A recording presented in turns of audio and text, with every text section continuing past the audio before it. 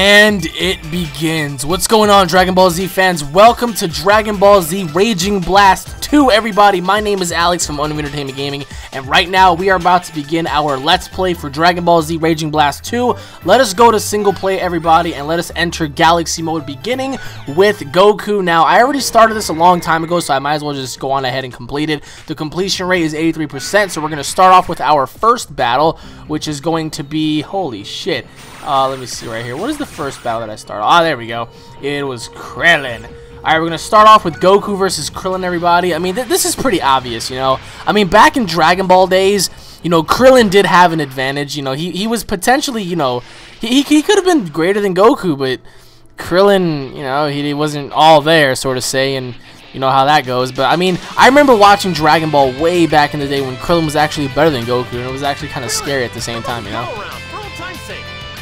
Shit. Alright, come on, Goku. There is no way under God's hot sun that Krillin would be able to defeat Goku at this stage. Are you insane? Even a blindfolded, sleeping, stuck in the basement Stevie Wonder can see that shit. There's absolutely no way, in my opinion, that I think anybody could even come close to defeating Goku except for probably either Vegeta or Gohan, if Gohan actually tried hard enough, you know what I mean? But as for Vegeta, like I said, guys, I always wanted to see Vegeta do something right for once. He never really got all the credit that he actually deserved. But nonetheless, neither did Krillin. Now, a lot of you guys often want to compare Krillin to Yamcha, which is the worst character ever, by the way, or Tien, as the strongest Earthling, you know, on the planet. As you can see right there, I just got a perfect. Look at that. Fuck you, Krillin! And I mean, amongst the humans, everybody, who do you think is the strongest human amongst the pack? Is it Krillin? Is it Yamcha? Is it, you know, Tien? Is it fucking Yajirobe? I mean, that's kind of a joke, but you know how that goes. All right, so right now we're gonna move on and we're gonna go right here. Oh, look at that! Speak of the devils, Yamcha and Tien. I mean, Yamcha shouldn't even be a freaking challenge for me at all, because I mean, look at him, he's just a big fat joke.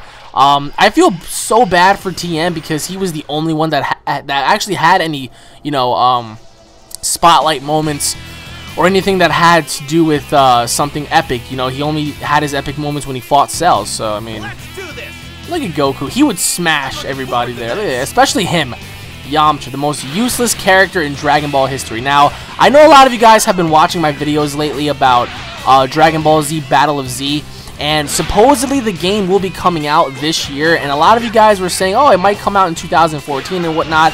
Now, I mean, I wouldn't be surprised. At the same time, I would love to see Dragon Ball Z Battle of Z come out for the next-gen consoles, because that would be pretty awesome. You know, how awesome would that be if you had a Dragon Ball Z game for the PlayStation 4 and Xbox One? Granted, it's always a good thing for them to come out with the Dragon Ball Z game for the current generation consoles, but it's just like, you know, when are we going to actually get another Dragon Ball Z game that's going to be for the next generation consoles? Now, granted, if they do something like that, I really do hope to God that they incorporate a better mechanic, like more customization for your own character, possibly for the first time ever allowing players to create their own maps. How awesome! Oh shit, I hit. Fuck you, Tien! Look at that. Tien's the only one that did damage to me amongst everybody else, amongst Krillin, Yamcha. Oh yeah, Tri-Beam attacks. Oh, okay, you got it, Tien. Remember, you almost beat me at the World Master Rash Tournament, but yeah, that ain't happening. I mean, even when I was watching, what was that movie when they fought? When Tien fought Trunks in BoJack Unbound, when I first saw Trunks fight Tien, I'm like, wait a minute, this is not possible, because future Trunks can easily decimate somebody, you know, and that's what I realized about Dragon Ball Z a very long time ago. They often want to test their limits, like, in their weakest form. Like, for example, if Goku were to fight Frieza right now, right, alright, let's say Frieza came back, Goku would try to fight him in his normal form because he would want to see where he stands in terms of being at his normal level. And then if he feels the need that he has to ascend, he would actually just, you know, go the extra mile and become a Super Saiyan. And to me, that speaks a lot because, you know, in this particular fight, I can actually see normal Goku taking on everybody, you know, and winning by far, because Goku in his current normal level, he's got to be, you know, as equivalent as to a Super Saiyan 1. I mean, there's absolutely no reason to think that he's not, because technically, even though Dragon Ball GT isn't really canon, A lot of people often want to say that Goku's normal level in GT was equivalent to a Super Saiyan 3. And that's actually pretty fucking scary because when he fought Baby completely decimated him. So, but right now, we're about to fight Turles, and Turles was actually a very interesting character because he looked like Goku. He was a little darker than Goku, but he was certainly strong as shit. Here we go. Kakarot, you disgrace all Saiyans. My name is Goku. Is this guy serious? Is Turles serious? I'm a disgrace to all Saiyans. Bitch, you could have became a good guy. Can you imagine if Turles was a good guy? That'd be kind of confusing, don't you think? I mean, but then again, you can always use the element of confusion to, you know, confuse your opponents. Like, for example, let's say they were all going to fight Cell. You just have Goku and Turles at the same time during that battle, you know? It's like, oh shit, who the hell is going to win this one? Mega! Turles is done. I remember when I first saw that movie, I think it was World's Strongest. Look at that, game over right there. Look at that, K-fucking-O. Perfect. Turles could not touch Goku even on his best day. There's absolutely no way. I mean, granted, you know, The World's Strongest was a was a good movie. I think it was The World's Strongest or Tree of Might. I think it was Tree of Might, one of those. So I keep getting the titles confused, but certainly nonetheless, Turles would not even stand a chance. Oh, look at that, ladies and gentlemen. We're about to fight androids 13 and 19 and 20. That's the one thing that I always hated about those androids was, you know, they killed Dr. Gero way too fast. Holy shit, look at that blast over there. Look at that crater. Did you guys just see that? Holy crap. Let's do this. Let's go, Goku. I will drain the energy out of your body. Now, you hear this piece of shit? I remember when Goku first fought 19. I was so, like, hype about it. I was just like, oh my god, Goku's, like, the fucking best thing since, you know, the microwave. And then once his, you know, energy started depleting, I was just like, wait. What's going on? I'm not used to this, Goku. But right now I'm about to turn Super Saiyajin! Oh my god. I mean, I don't know about you guys, but let me know in the comment section below on who your favorite android is of all time. And we're not including Cell. We're not including Cell. Who is your favorite android of all time, ladies and gentlemen? Is it 19? Is it 20? Is it 13? Is it 15? Is it 16? Is it 14? Let me know in the comment section below. Also, guys, let me know in the comment section below on some of the future androids you would love to see if there was a new series to be announced by Akira Toriyama. For me, I would love to see androids 21, 22, and 23. That'd be pretty awesome, like, you know? I mean, why the fuck not? They already did everything else, you know, so why not incorporate... Oh, you're screwed, Gero. Come here, brother! Gero would not survive. Well, actually, do you guys think Dr. Gero can actually survive a blast like that? Because... I mean, granted, he is able to absorb attacks and whatnot, but do you guys think Dr. Gero can actually survive a full-powered Kamehameha by Goku? Oh, shit, 13. I actually like 13, but the one thing that I hated about him was the fact that he actually, he didn't really look that believable until he transformed, you know? There's nothing wrong with that. That's perfectly normal. But the fact that he had to rely on actually fusing was what kind of pissed me off. I was like, really? Like, you're gonna fuse right now? Like, why won't you just be able to be credible as a regular android? Why must you fuse? Oh, look, there's no way. And plus, when Goku absorbed that Spirit Bomb, that was the most epic thing in history. Like, I really don't know if you guys want to count that as canon or not, but that's what I would like to see more in Dragon Ball Z. Like, let Goku absorb a fucking Spirit Bomb. Like, how awesome would that be if Goku just said, you know what, the hell with everything, I'm going to absorb the Spirit Bomb, I'm going to take its energy, and I'm just going to, you know, do what I have to do to defeat this guy, you know? Oh, shit, we got the fucking Ginyu Force up next. Bring it on. I think the Ginyu Force was the biggest, like, bunch of idiots. Like, they were just a joke. Everybody in that group was a joke to me. I did not take anybody serious in the Ginyu Force. There's absolutely no way you could take anybody from the Ginyu Force serious. I mean, I don't know about you guys, but, I mean, alright, at least Captain Ginyu was somebody that I actually thought was legit. I mean, look at Gluto. Look at fucking Gluto. He has eyes on the side of his head. I mean, what is he good at? Like, what the fuck is Gluto even good at? Tossing rocks? I mean, when I first started watching him, you know, when he first debuted with the Ginyu Force, I was just like, are you fucking serious? Now look at me right now. I am gonna turn into a fucking Super Saiyan. Then I am gonna knock this little shit back to... I mean, there's absolutely no way Gluto can even think about surviving something like this. If Goku went Super Saiyan 3, Gluto would absolutely, like, he would shit his pants. There's no way Gluto would even come close. He'd get decimated. And then you got big-ass Raccoon, who had a lot of potential as a big character, but then ultimately fucked up because he was just so stupid. Alright, the Ginyu Force was good up until when they started doing the silly poses. That was just so absurd. Like, I was like, alright, you're gonna have a very powerful team of, you know, assassins and, you know, mercenaries and fighters and whatnot, and why are you gonna make them do that stupid fucking pose? Look at Raccoon kick! Shut the hell up with your Raccoon kick bullshit. He's out. There's no way. I just put Raccoon through a bunch of rocks. And here comes Birder. And that was another thing. They actually built Birder up pretty good. Because Birder was supposed to be the fastest living thing in the entire universe, you know? And that actually made you think, like, wow, do you guys think Goku is faster than Birder? Or is Vegeta faster than Birder, you know? I would have loved to see not Goku, but I would love to see Vegeta actually kill some people. For example, I would have loved it if Goku killed Raccoon, Vegeta killed Jace and Birder, along with Gluto, and Goku, you know, kills Captain Ginyu. That would have made Vegeta at least be a little bit more credible, I guess. Oh shit, okay. That would not even affect me, you little piece of crap! Oh, he's done. Jace is done. There's absolute. Look at that. Just one Kamehameha, and that was the end of him. Now we have Captain Ginyu. See, this is the thing. Why didn't Captain Ginyu ever even think about absorbing Frieza's body? I mean, not absorbing him, but like switching bodies. Why didn't Captain Ginyu think about switching bodies? That was one thing that I never really understood about him. I was like, alright, you're able to switch bodies, which is good, because now you can actually become, you know, a beast, like a juggernaut. But why aren't you, like, switching bodies with Frieza, you know? So, I mean, up until when Goku transformed into a Super Saiyan, Frieza was the strongest thing going on there, you know? So why didn't Captain Ginyu just do the right thing? What the hell just happened? Oh, you think you're gonna beat me? Get the fuck out of here. Come out! Okay, yo, get your ass out of here. Like, that's the thing. I was always like, wait a minute. Like, do you actually love Frieza the way you say you do? Because, like, why would you want to just not absorb him or just switch bodies with Frieza, you know? That would have been very interesting nonetheless. Oh shit, Piccolo and Gohan. Mission is win against the enemy who powers up. Okay, contingents.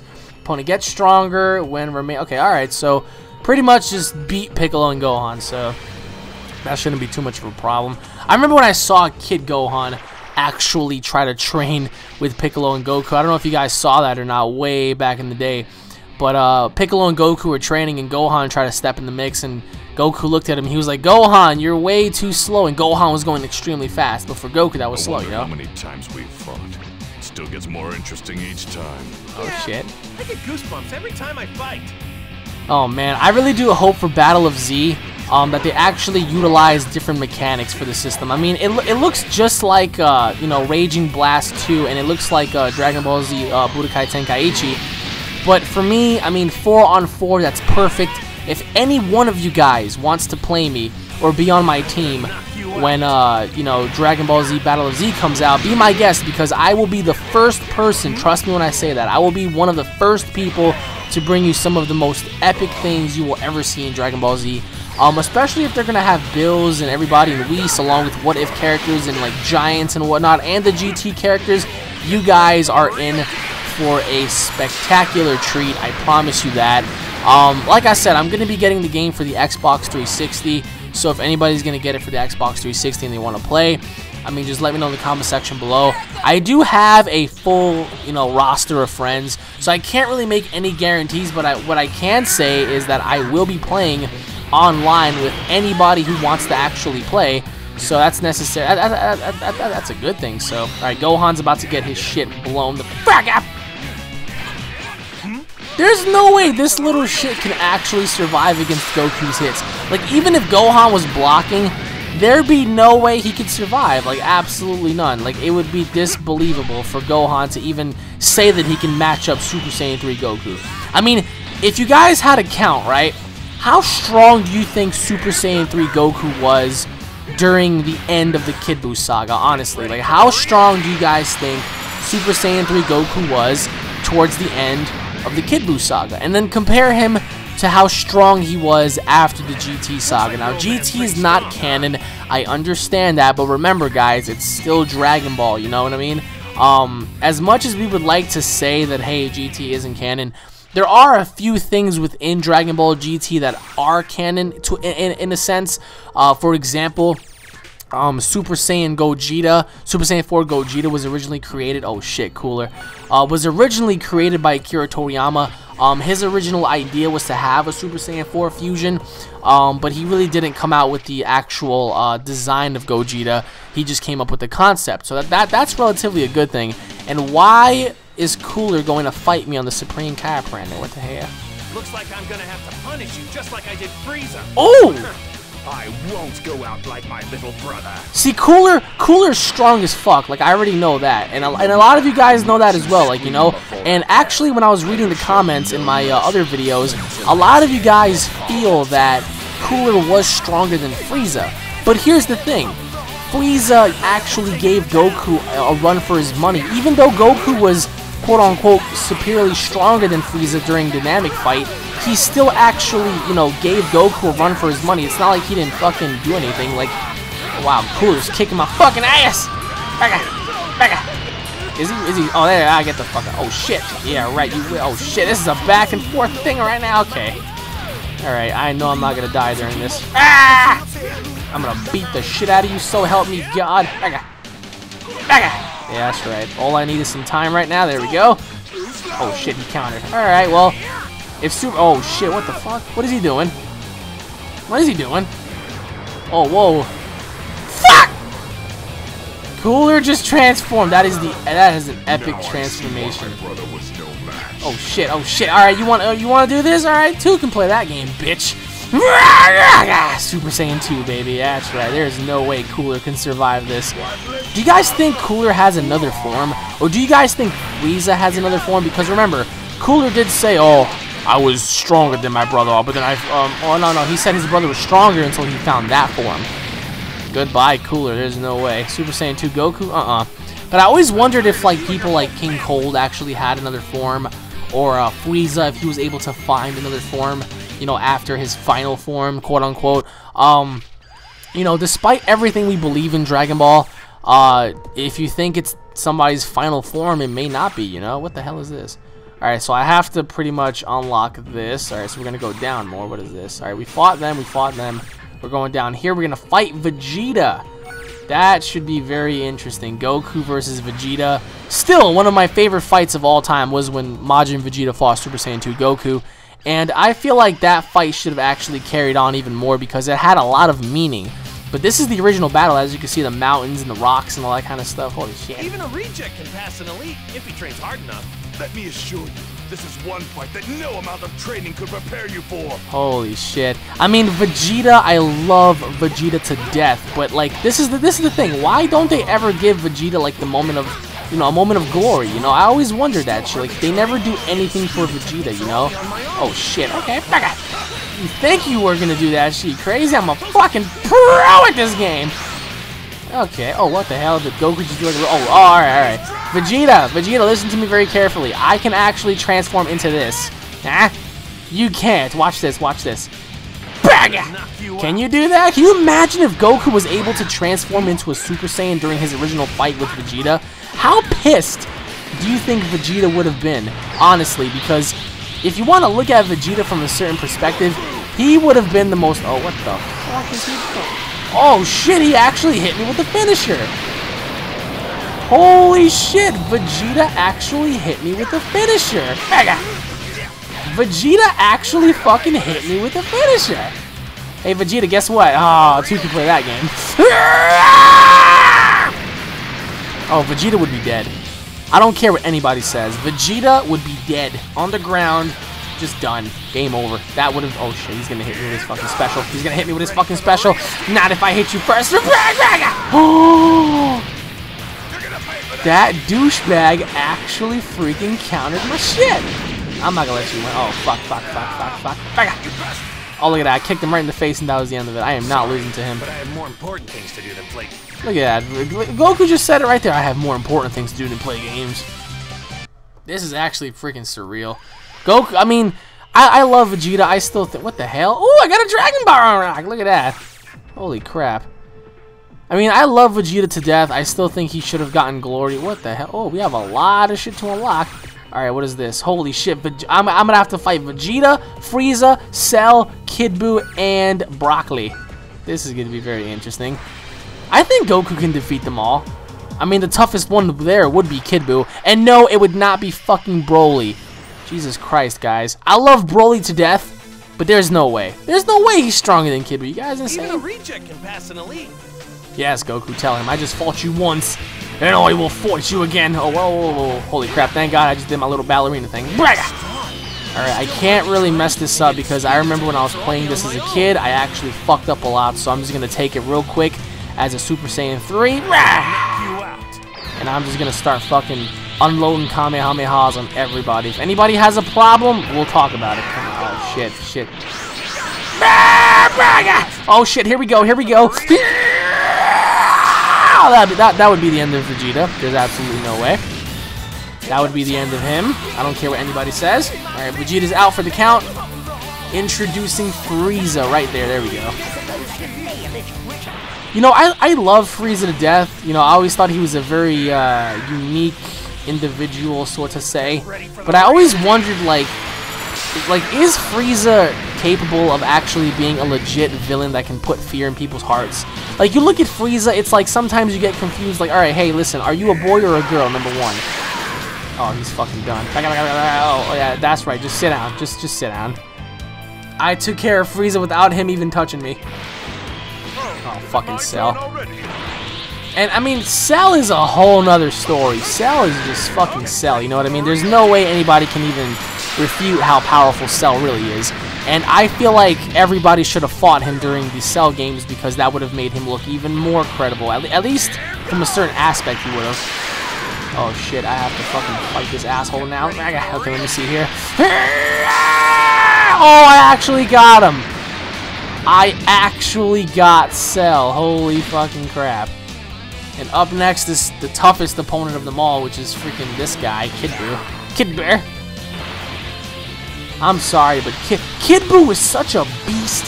He should have been stronger. He actually should have been stronger than Super Buu Gohan absorbed. Because Kid Buu was absolutely crazy. That's what made him so special. Kid Buu didn't give a shit about anybody. And that's what... Oh, shit! You think I'm stupid? That's why I loved Kid Buu, because he really didn't care. He had no remorse. Every single character always came in the Dragon Ball series, and it was always like, I'm gonna destroy the planet. I'm gonna destroy the planet. I'm gonna destroy the planet. Kid Buu, he just came in, and he did it. Oh, shit, look at Broccoli. Look at Mr. Broly. Broly would not even come close to Goku. I'm sorry. At this form, there's no way. There's no way. I mean, I've seen so many fan-made comics that involve Broly fighting Vegito, Broly fighting Super Saiyan 4 Gogeta. How can Broly even come close to characters like that? There's absolutely fucking no way Broly can compare to Vegito. No way. Like, no way possible. Like, right here just proved my point. Goku would have annihilated Broly. Look at that. Sorry, but I have more important things to do than play games with you. Look at that. I mean, granted, if they all teamed up against Goku, it would have been a different story. Like, I'm pretty sure they would have created decoys and they could have created other stuff as well, but there's no fucking way, man.